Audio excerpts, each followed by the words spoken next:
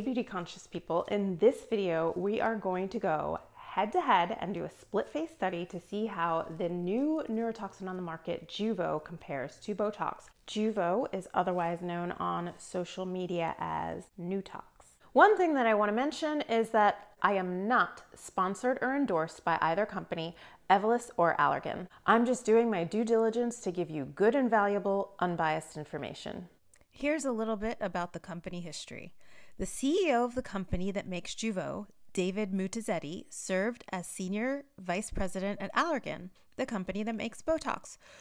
Botox has the biggest market share in the US for any botulinum toxin. David left Allergan to start Evolus, the company that makes Jeuveau, and he thought if he can find a neuromodulator as good or better than Botox, then they can tap into the market share, and that's what the company's aiming to do. The company is the first cosmetic-only neurotoxin on the market in the US. This just means that they're not planning on getting FDA approved for any medical reasons. For example, Botox is FDA approved to treat a lot of medical conditions, and it was actually used medically for things such as blepharospasm and cervical dystonia before we discovered, oh, it also has a cosmetic benefit. It reduces wrinkles by relaxing muscles. The drug Jeuveau actually originates in Korea, where it's known there as Nobata. It's been used there for 6 years before it was brought to the US and renamed Jeuveau. And it got recent FDA approval to be used in Canada and Europe, where it's going to be marketed as Nuceiva. You can see from their branding that they're really trying to tap into the millennial market. They know more and more young folks and millennials are going to be learning about the benefits of neuromodulators. Everyone is very familiar with Botox because Botox was the pioneer and the first neurotoxin to be approved in the US market. So that's why we chose Botox to go head to head with on our split face study. One important thing that I want to point out is people's perceptions versus reality when it comes to neuromodulators are totally different. I've had so many people say to me, I feel like my Botox isn't lasting as long. I feel like my Dysport isn't lasting as long as it used to before. And then I pull up their baseline photo and compare it to the photo that day, and their jaw drops and they're shocked. People forget how much movement they used to have. I think what happens is they get so used to seeing themselves smooth that at the slightest bit of movement, they think, oh my God, it's not lasting as long, because they just become so used to seeing themselves look so smooth. That's my theory. One injector in Texas, I believe, did her own blind study in which she injected the same patient at 2 different treatment sessions. And then she asked the patient, okay, so which one do you like better? The patient's response was, oh, I definitely like the first one. It was better. I want that one. And then the injector revealed, interesting. I injected you with Botox both times. I've also heard some feedback within our cosmetic community regarding what they thought of Jeuveau, and the word on the grapevine seems to be, I feel like Jeuveau kicks in faster, but I don't feel like it lasts as long as Botox. And I almost want to say, I'll take that with a grain of salt until I can see pictures.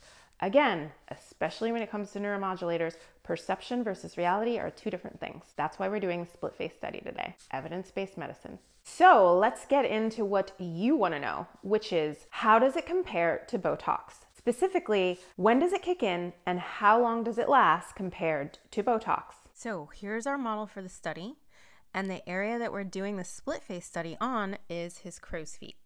One thing that we need to keep in mind with this model is the asymmetry between his right and his left side.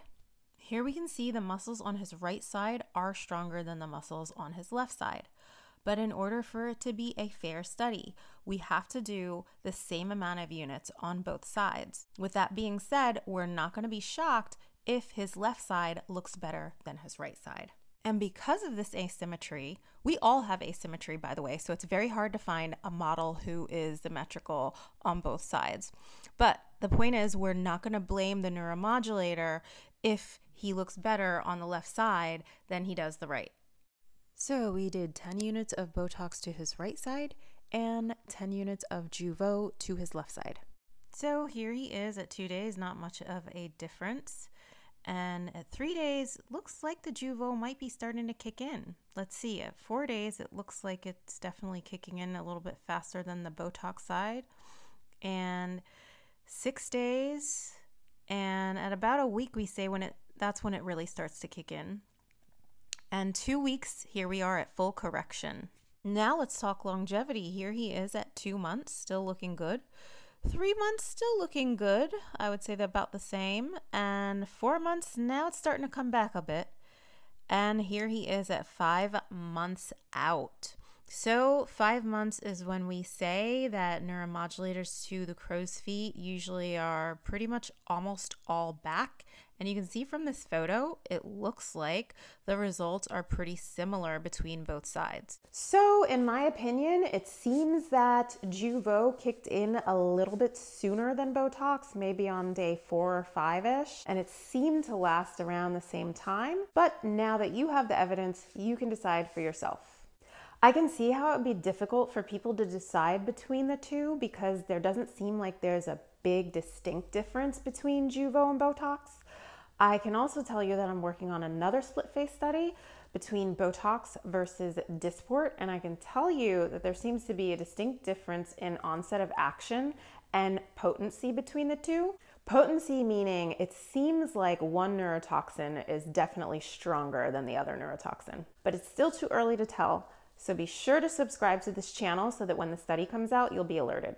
Also, in my opinion, there may be an advantage to sticking with Botox, and that has to do with Allergan's rewards program. In case you didn't know, Allergan, the company that makes Botox and a lot of other things, they have a rewards program, and how it works is basically, it works like frequent flyer miles. The more you do, the more you earn points off for future treatments. And since Allergan owns a lot of other things like Juvederm, Velour, Volbella, Voluma, Latisse, Cool Sculpting, there could be an advantage of just sticking it out with them and using their rewards program. However, come January 2020, I heard that Evolus will be coming out with their own rewards program for Jeuveau. So if you like content like this, be sure to subscribe to this channel. Again, we're also going to be coming out with another split face study, Botox versus Dysport. And I can tell you in that study, it seems like there's definitely more of a distinct difference. Also, catch me on Instagram at Natural Injector.